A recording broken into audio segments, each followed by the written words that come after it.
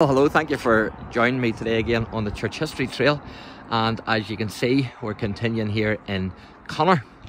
And you can see a wee billboard here. You can see the church there on top, which is St Saviour's Parish Church.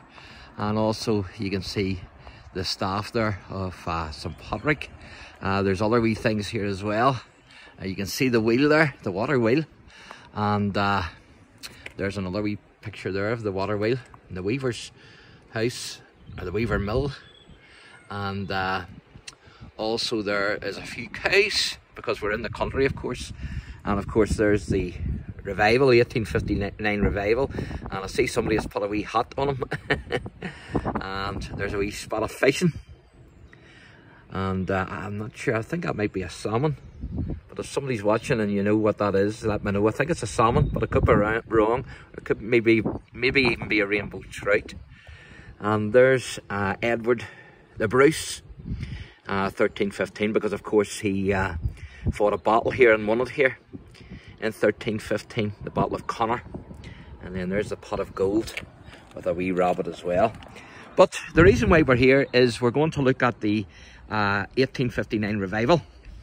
And of course, like a lot of revivals, the 1859 revival in Ulster actually came in as the backdrop of lukewarmness and also apostasy in the church. And the revival that actually started here in 1859 is known as the Great Revival, and it was one of the most significant revivals of all time. And it began with a linen worker called James McQuilkin, and he experienced a dramatic religious conversion to Christ in 1856.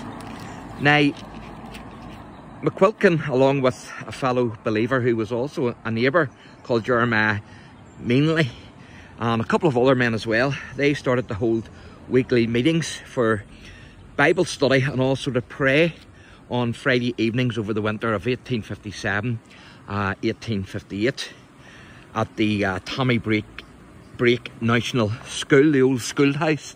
And I done a wee video earlier there in part 1 of the 1859 revival at KELLS, so you can check that out.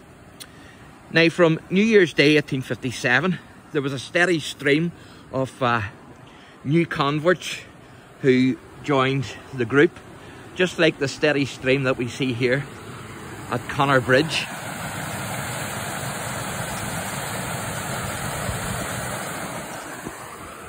And cottage meetings and open air meetings for even bigger crowds then of course followed. And Jeremiah Meanley proved a powerful preacher whom the Lord used to carry the message of the gospel across much of Antrim. And of course the Lord was pouring out the revival fire of the Holy Spirit. And here you can see Connor Presbyterian Church. May the God of hope fill you with all joy and peace as you trust in him. And that's Romans 15 verse 13. So it actually ended up in a great province-wide revival in Ulster in 1859. It affected many places, and I've done some videos of that, for instance in Portadown, Belfast, Dromora Village. But in Botanic Gardens in Belfast, it's seen actually a mega prayer meeting with 25,000 people turning up to seek the Lord in 1859. And so this is the church here. Now, this wasn't the original church, but it's built on the original 1815 church. It's built on the actual site. This is a later church, but quite an impressive building, isn't it? And as I say, it's built on the site of the 1815 church.